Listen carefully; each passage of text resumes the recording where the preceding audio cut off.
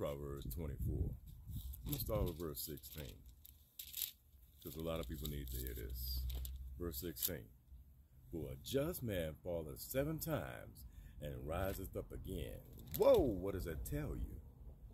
That a just man, a righteous man, he gonna go through some trials and tribulations. He gonna fall, he gonna stumble, but he gotta keep doing what? He gotta keep getting back up. I'm gonna skip down though. Still Proverbs 24.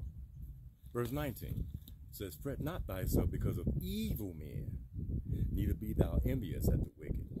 Don't try to be like the Joneses. Just because they got this and they got that, don't be jealous of that. Don't be envious of that. Because your reward from the Most High God is going to be much greater.